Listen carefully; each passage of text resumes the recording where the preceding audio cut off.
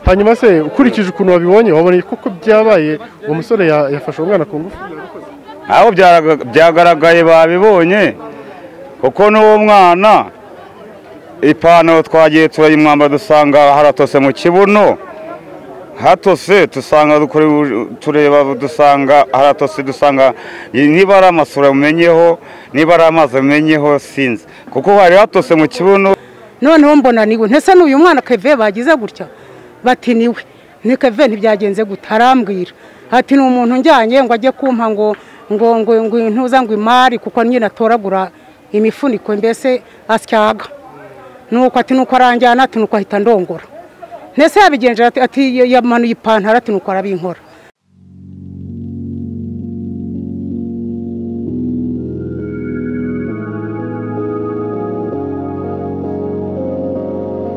Inshuti za Afrimax TV ndabasuje kandi nizere ko mumeze neza mu bice bitandukanye murereyemo muri kumwe na Ngabo Jean Pasteur nk'ibisanzwe uyu munsi turi mu Kiderenka mu Gatsatubwo ni mu mujyi wa Kigali aha ngaha tuje rero habereye inkuru idasanzwe mu gitondo cy'uyu munsi aho umusore uri mu kigero cy'imyaka nka 20 yafashe ku ngufu undi musore mugenzi we ako n'umwana ukiri muto uri mu kigero cy'imyaka hagati ya 15 ndetse na 14 ni ibintu bidasanzwe bibereye muri kano gace aho nyuma yuko tubyumvishe tuje kuganira n'abaturage yaho byabereye kugira ngo twumve uko bimeze ndetse nuko byagenze batubwire uko babibonye ndetse n'uburyo babyakiriye amahano nk'aya ngaya muri kano gace.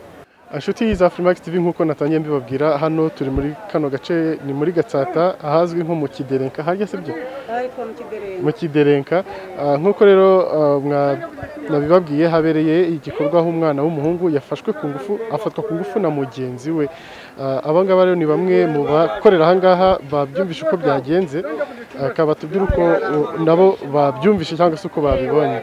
Mwiriwe neza muratangira mutwibwira. Nitwa Pelagie Nyirahirwa mbese uwo mwana amakuru yuko nayafashe nuko nayabonye nageze hano nje ku kazi hano nkorera noneho nsanga hano harunze abantu benshi ndabaza nise abantu ko barunze hariya bimeze biti bati ni umwana w'umuhungu bafashe ku ngufu ese abana b'abahungu mu Rwanda naho biraba bafata ku ngufu umuhungu bamufashe ku ngufu n'undi muhungu mugenzi we noneho ubwo ndahaguruka nari ntangiye gucuruza ndahaguruka ntimva rero aho kugira ngo nzavuga ibyo ntabonye reka njye kureba uwo mwana ngiye nsanga ni umwana duturanye wo mu rugo iwacu turaturanye neza munsi y'urugo rwose iwanjye dusabana n'umunyu rwose n'amazi noneho mbona niwe ntese n'uyu mwana Keve bagize gutya bati niwe ni Keve ntibyagenze gutarambwira ati ni umuntu njyanye ngo ajye kumpa ngo intuza ngo imari kuko nyine atoragura imifuniko mbese asyaga nuko ati nuko aranjyana ati nuko ahita ndongora ntese yabigenje ati yamanuye ipantaro ati nuko arabinkora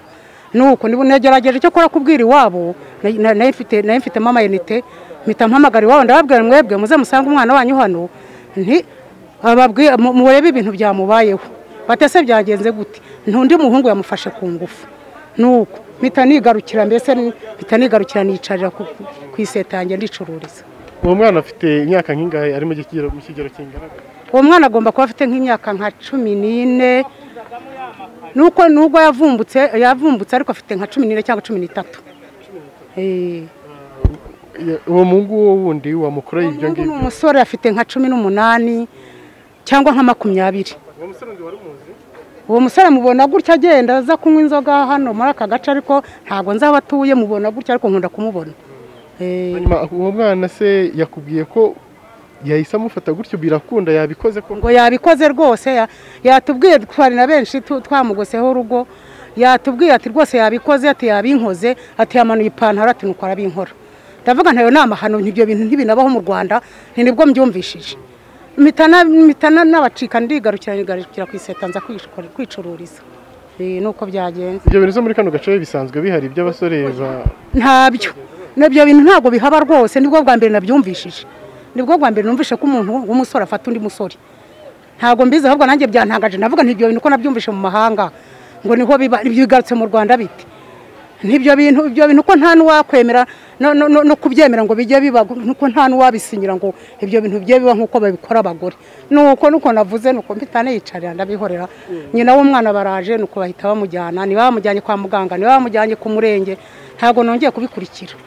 kuba umusore yatinyuka mugenzi we akamukora ibintu nk'ibyo ngibyo ubifata gute mu byeyi? Bya bintu ni amahano, bya bintu ni amahano rwose. Nanjye byanteye ikibazo gikomeye cyane, kuko ibyo bintu nibwo nabyumvishije nabera kandi urabona ko nshaje, ariko nibwo bwa mbere numvishije mu mahano ameze gutyo, umugabo afata undi mugabo rwose, nuko nabibonye. Aba bajyanye abo ngabo ngo niba bavuze ngo baramujyana kuri ribu, ariko niba abandi bakavuga ngo babanze bamujyane kwa muganga. Ntabwo rero naje gukurikira, sindabikurikira kuko ntaratanga njye kubaza mu mama uko byagenze. Kwihangana ni ishyano, ni amahano ni ishyano, ahubwo biteye n'ubwoba kandi biteye n'isoni. Ni ugusebya abandi bagabo, ni ugusebya mbese ni ugusebya ikiremwa muntu. Nuko bimeze. Hanyuma mama, ibintu nk'ibi ngibi ubona ari iki gikwiriye kugira ngo bicike? Kugira ngo bicike nuko umuntu bazajya bamufata yabikoze bakamuhana by'intangarugero, ku buryo atazagira n'undi muntu wundi wongera kubikora. Rwose bakaboneraho ibyo bintu ko bitagomba gushoboka. Ari nk'umwana wawe bibayeho wabyitwaramo? Navuga bakamuhana rwose, kuko ibyo bintu ni amahano, nta nubwo bibaho, nta nubwo ndi wa kera, ariko ntabwo ibyo nigeze mbyumva. Nabyumvaga mu mahanga ngo niho hantu biba, ariko mu Rwanda ntabwo mbizi rwose. Hamaze iminsi havugwa ibintu nk'ibyo ngibyo n'ubundi hano mu Rwanda, si uyu mwana gusa, wenda hano igitangaje nuko yafashwe no kungufu, none ntabwo bisanzwe, ariko si ibintu nk'ibi ngibi ubona ari biki byasiguriye? Ibintu nk'ibi ngibi biba, umusore akenda mugenzi we, ubona bisiguriye? Ibi bintu rero, ikintu biri gushaka sinamenya ibintu kiri gutera ibi bintu kuva mvuka ntabwo nabibonye, none ndi mu kubibona ubu nshaje. Niyo mpamvu giye byambereye n'ikibazo. Naho ubundi ibi bintu uko bikwiye kugenda ni ukujya babahana, bamufata bakamuhana by'intangarugero, ntazongere kubikora. Hari bimwe mu bihugu byagiye byemera ko ibintu byazajya biba ndetse ku mugaragaro, abantu bakajya no gushyingirana. Ibyo bintu ubibona gute? Ibyo bintu rero nabyo mu mahanga nubwo ngo babikora rwose, ngo bakaba bahamya bakabikora, ariko ibyo bintu ni amahano, n'ubundi ayo mahanga akora amahano, kuko ayo ni amahano, ntabwo bikwiye kuza mu Rwanda. Rwanda ni urwacu, ni urwa Gasabo, ntabwo ari u Rwanda rwo kugira ngo umugabo afate undi mugabo ku ngufu. Wapi, byambabaje cyane. Kandi uriya musore wumva yahanishwa iki? Uriya musore bagomba kumufunga burundu, akafungwa burundu, akaguma muri gereza. Si ubundi yakoraga iki? Namubonaga gutya aza kunywa inzoga hirya hagutya, agenda gutyo. Ntabwo niba ari umujura, niba afite akora muri gare, ntabwo mubona gutyo. Ako si ibyo bintu yabikoze ku manywa y'ihangu, hari mu gitondo, hari ku manywa, bwari bwanakeye. Kuko uwo mwana yaje atabaza umudamu ukorera aha ngaha, ati ni mu ntabare, ati gutya na gutya, ariko njye nari ntari naza. Ati ni mu ntabare, ati umugabo aramfashe ku ngufu, atarambwe. Oya, yaje ngo amwereka ngo ipantaro, ngo dore ngo ayinkuyemo, ngo dore ibyo nkoze. Nuko koko babonye basanga koko umuntu ukoze ibibi cyangwa bikorewe ntabwo yayoberana. Nuko ubwo ngubwo baramubaza neza, arabatekereza ati rwose, ati yamanuye imyenda yanjye, ati nuko arabinkora, ariko yambwiye ngo ninzajye kumpanga ibyuma. Nuko ibyo byuma se yabimuhaye? Ntabyo yamuhaye, nyine yamaje kumukora ibyo ngibyo. Imifuniko ya mifuniko arimo atoragura, niyo nabonye yari afite mu gafuka, niyo nabonye yari afite mu gafuka, mu kambirope. Ubwo niyo ariko nanjye nuko nabibonye. Urakoze cyane. Murakoze. Uko mukecuru abikubwiye, ngiye njye hano ku kazi, nahise nicara, ngiye kubona mbona umwana araje afite imifuniko, iyi bafungura kuri za fanta na za Primus, izi za ku mabyeri ayifite. Noneho njye nicaye mbona banshyize imbere, amaze kuyishyira imbere, ntabwo yese ko mubishyize aha ngaha ni kubera iki? Ngoya ngiye kubona mbona n'umudamu, hari umudamu wa hano ahita avuga ati munyere ku muyobozi, mbonye amarorerwa. Icyo gihe wari utaramenya ibyabaye? Nari namenye ibyabaye icyo gihe, kubera ko nari nyicara nkiva mu rugo. Uwo mudamu twabanje no gushaka kumwita umusazi, turavuga ati wa mudamu we, ibi bintu uri kuvuga ngo bimeze gute? Ngo munyere ku mukuru w'umudugudu, ngo mubwire ngo amurerwa mbonye. Urumva? Noneho uwo mudamu yahise agenda azana umukuru w'umudugudu, bazanye bansanga nicaye n'uwo mwana, ufite ibyo bivegereje by'amavide. Bakimara kuza n'umukuru w'umudugudu bafata uwo mwana, umwana bamubajije ese wa mwana we bigenze gute, ngo uyu muntu ngo yaje ngankuramo ipantaro ngo arambwira ngo reka ngo nkurongore. ese yakurongoye gute wowe kuri uwo musore, yakurongoye gute? Uwahita avuga ngo yambwiye ngo niba untanga ngaranca nk'akadudu. Ubwo nari nicanya ngo aho n'uwo mwana bagiye kure umukuru w'umudugudu. Mbo ubwo ngubwo umukuru w'umudugudu yaje yifashisha n'abandi b'umutekano, baramufata bagenda nsigara aho ngaho. Noneho turabumubaza ese uwo mwana, wa mwana we kowe kuvuga ngo yakurongoye, bakurongoye gute? Ngo reba ngo n'ipantaro ngo yayimanuye ngayivanaho, ngamaze kuyivanaho ngahita ndongora mu kibuno. Ese bakunga mu kibuno baraharongora, bitubera urushebero. Ubwo inzego zahise ziza z'umutekano arizo inkeragutabara n'umukuru w'umudugudu bamaze kuza bahise babajyana. ubu bagiye niba sinzi ahantu babajyanye kubapima niba ari iki, nuko nabibonye. Hanyuma se ukurikije ukuntu wabibonye wabonye koko byabaye uwo musore yafashe umwana ku ngufu?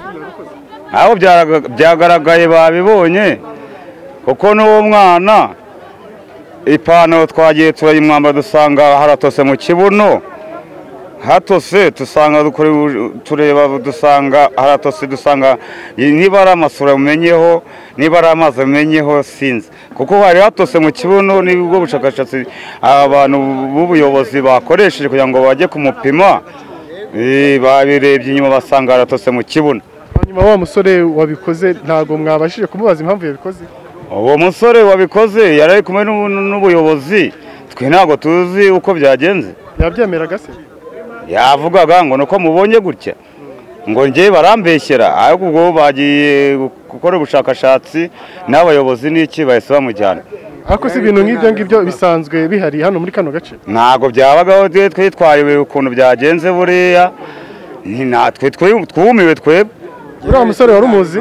Uwo musore nakundaga kumubona akata gutya mu maduhuriramo gutya, nanjye njya mu kazi nawe avamo, aho je namubonye biranyobera. Iyo mico mwari muyimuziho se? Ntaho twari tuzimuziho, natwe byadutunguye, no mu mudugudu biradutungura.